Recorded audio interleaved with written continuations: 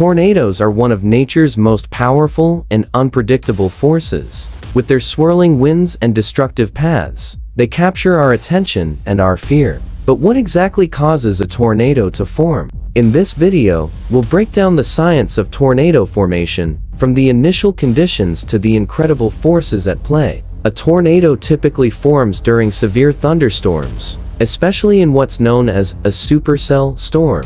Supercells are intense thunderstorms with a strong, rotating updraft. This rotation is crucial, and it's what can eventually lead to a tornado. The process starts when warm, moist air from the ground meets cold, dry air from above. This combination of air masses creates instability in the atmosphere, which can fuel a storm. When these air masses collide, the warm air is forced upward, creating a strong updraft that can start rotating if certain conditions are met.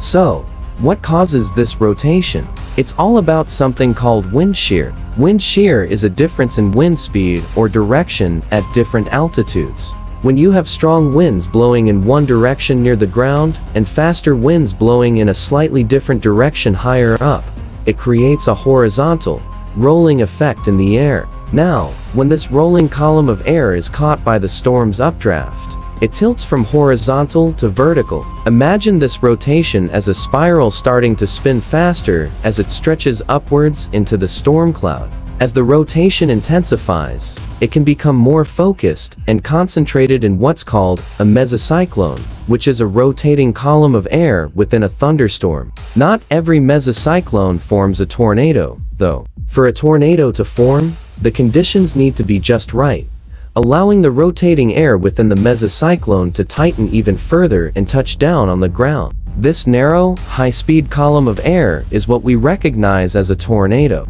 Once a tornado has touched down, it can vary in size and intensity, ranging from small, weak funnels to massive or powerful tornadoes with winds over 300 miles per hour. The Enhanced Fujita Scale, or EF scale, measures the strength of tornadoes based on the damage they cause, from EF0 the weakest to EF5 the strongest. While we understand much about tornado formation, predicting exactly when and where they'll occur remains challenging. The chaotic nature of the atmosphere, the need for specific conditions, and the rapid development of tornadoes make forecasting difficult. That's why storm chasers and meteorologists closely monitor supercells and weather patterns during tornado season, especially in regions like Tornado Alley in the central United States. Climate change may also be impacting tornado patterns, though scientists are still studying its effects. Warmer global temperatures can contribute to more intense storms, which could increase the frequency or strength of tornadoes in some regions.